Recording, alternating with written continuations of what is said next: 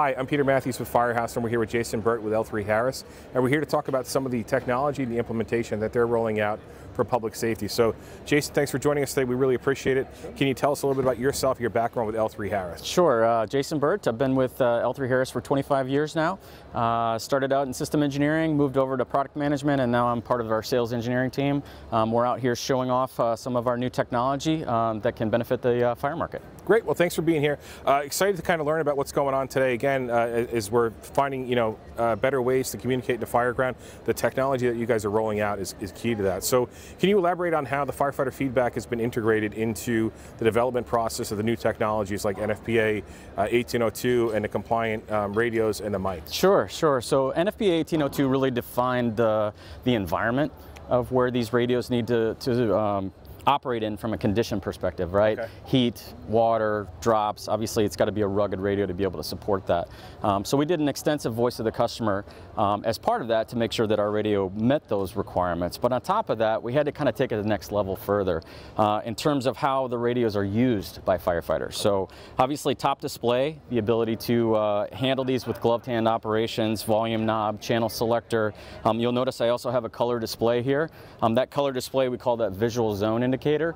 Basically, we've pulled that up to the top of the radio. So now if this is tucked in my turnout coat and I'm actually on the fireground scene, I can actually switch channels. SWAT 2, Fire 1. I get voice enunciation of not only how I'm using the radio, but the also color code. So if I'm with my team and I see a bunch of red, and I've got a guy on green, we know that he's not on the correct channel. All right. Great heads-up display. Yeah. Some of the other things that we've done, obviously with the front keypad, we've integrated the ability to navigate the menu into the nav cluster here. Buttons are click buttons, so you can actually feel those with gloved hand operations. The radio is durable, again, handles drops, handles water, and handles the heat. Okay, great. Yeah, I mean, a rugged device at this environment, with all the heat testing and everything else that's been done, that's key. So what role does broadband and mission critical push-to-talk play as far as the future of fire safety communication? Sure. So, we actually have a couple of XL400s that are operating at the show here on the AT&T booth. They are actually operating in a mission critical push-to-talk mode. FirstNet is rolling out that MCPTT based operations, so you can actually take the antenna off completely and push-to-talk that device over an AT&T network. We recognize the fact that as agencies are rolling out, a lot of times the incidents occur where they may or may not have coverage. And so as part of that, we want to roll in the ability to support FirstNet operations and other carriers into our devices so that they can still use their comms equipment on the fireground scene, no matter where that occurs. Okay. And again, that's great, right? This country's evolving. There's so many new buildings coming up. There's developments in the middle of nowhere that are just popping up, and fire safety communications are key, and public safety, not just fire safety. So let me ask, how does the integration of data streaming capabilities, we're talking GPS, Bluetooth, Wi-Fi, how is all of that brought into situational awareness and decision making on the fireground? Sure. So, think of this as almost a communications hub that's sitting on your hip, right? Yeah. We have Wi-Fi, GPS built into these devices. So now think of it as, almost a hotspot that you're carrying around with you. So now if I have a thermal imaging camera that I want to tether to this device, I could actually stream that information from the edge and feed that back to an incident commander that could use it. We also support standard protocols like Bluetooth. So now we have the ability to tether onto, say, an SCBA that might be operating on the fireground scene. We can actually pull that in-mask audio, route it directly to the radio, and shoot it over the system. You may hear this radio talking here. This is actually a radio. You notice we took the antenna off.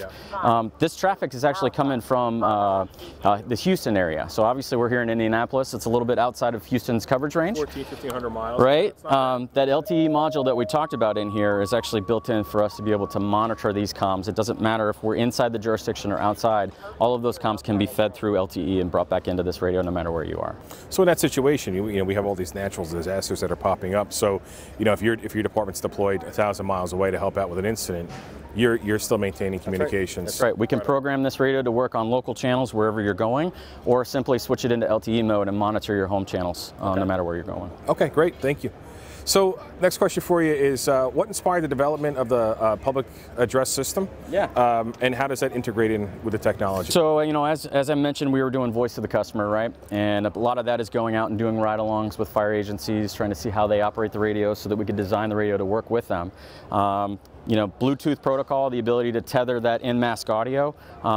What we noticed on the fireground scene is that as they were doing their operations, right, they work in teams. They're very close proximity to each other, and so when they're trying to communicate with their masks on, their audio is kind of muffled, right? It was hard for you to hear what I was trying to tell you what we're trying to do here.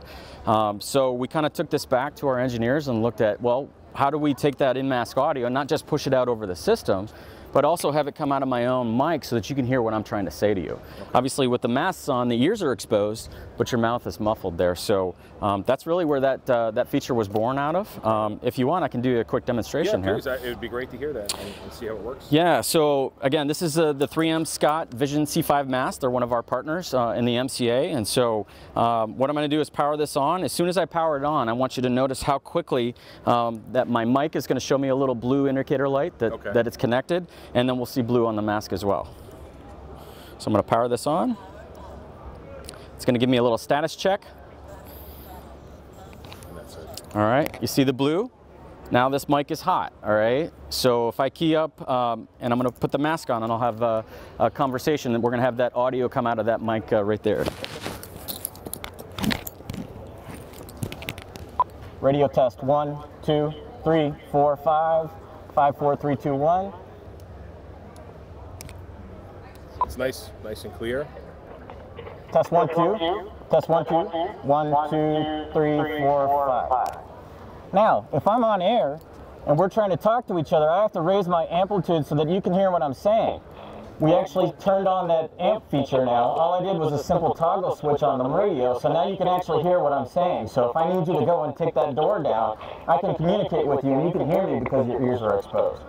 That's the XLPA function. And that's phenomenal. Again, the clarity in the audio with the background noise, whether it's saws or breaking windows, water flowing, you know, any environment that you would find in a fireground, to be able to kind of, you know, bring that into really concise communications is key in order to get the mission done. That's right, and now, and again, I can turn that on and off. So if I turn this switch here, Keep speak off.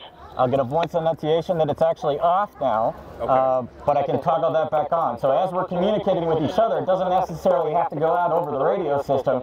We can talk to each other normally. And when I'm ready to talk to command, I can PTT my radio and talk to command. Okay. Great. Again, very intuitive. And the fact that everything connects, right? There's almost redundancy to ensure that it's on. I mean, that's good because there is so much going on.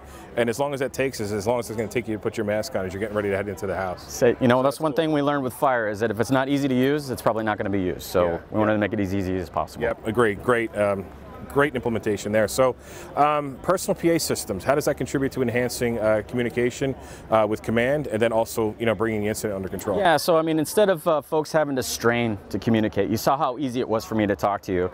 When I didn't have the amplification on, I had to yell at you. So we're trying to take that stress level down when it comes to operating on the fireground scene, but really because firefighters are working in teams with each other, we want them to be able to communicate with each other, not only over the radio system when they're talking back to command, but you know, while they're taking care of the tasks at hand. Okay, great.